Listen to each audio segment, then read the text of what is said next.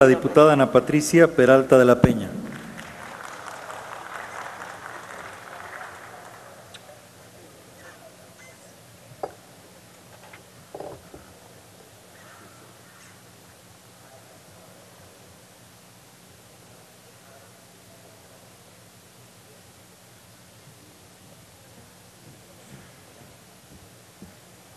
Buenas tardes, secretario.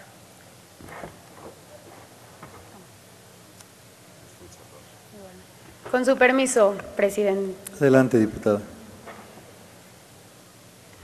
Señor secretario de Salud, sea usted bienvenido a esta Cámara de Diputados. La verdad es que traía un discurso muy bien armado de lo que iba a decir, pero prefiero contarle la historia de Valeria. Valeria es una niña de 10 años de edad, originaria del estado de Guerrero. Cuando tenía 6 años le diagnosticaron cáncer. Primero que nada, para llegar a este diagnóstico pasó por muchísimos obstáculos.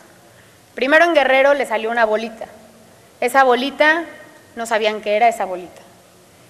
En la clínica de su comunidad le dijeron que no era nada, le siguió creciendo esta bolita y ya que la bolita estaba muy grande, dijeron, creo que sí es algo grave. Se tardaron mucho tiempo en mandarla a un hospital de especialidad. En el hospital de especialidad, por fin le empiezan a hacer todos los estudios y se dan cuenta que es cáncer. El cáncer ya estaba muy avanzado. Valeria ahorita no está con nosotros. Valeria ahorita, por esa detección que se tardía en el diagnóstico, no está con nosotros. Y así como Valeria, existen miles de niñas y niños en este país con el mismo problema, que por falta de detección oportuna no pueden tener un tratamiento idóneo. Ahora, existe otro niño. Este niño ya tiene su tratamiento, ya está siendo atendido en el hospital de especialidad.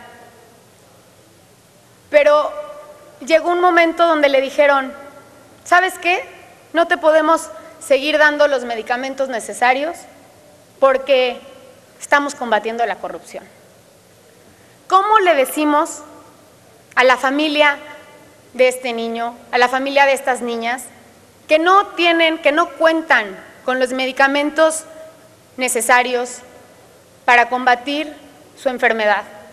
¿Cómo les explicamos que primero hay miles de trabas y miles de temas burocráticos por resolver que darle el tratamiento a estos niños y estas niñas de México?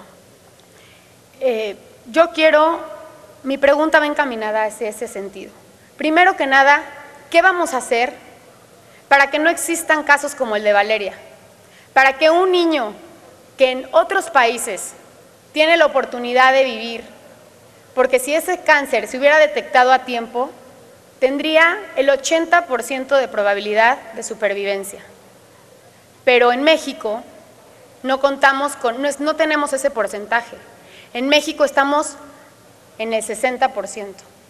Entonces, ¿cómo le vamos a decir a estos niños? ¿Cómo vamos a hacerle para que no sufran los niños como Valeria? Para que si tienen el mínimo, que hay algo que pudiera ser cáncer, ¿cómo le vamos a hacer para que se detecte a tiempo?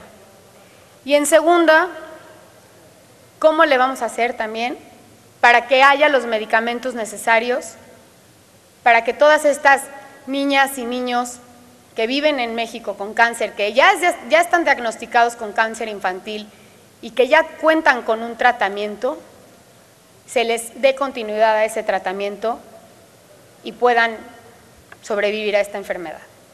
Es cuanto, secretario. Quisiera su respuesta. Muchas gracias. Tiene la palabra la